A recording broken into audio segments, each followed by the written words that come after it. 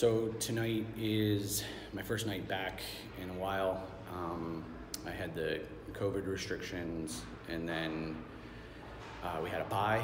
So this is my first night back in about 2 weeks for my Wednesday night team. We're gonna see how we do. We haven't been playing great and haven't been getting many subs.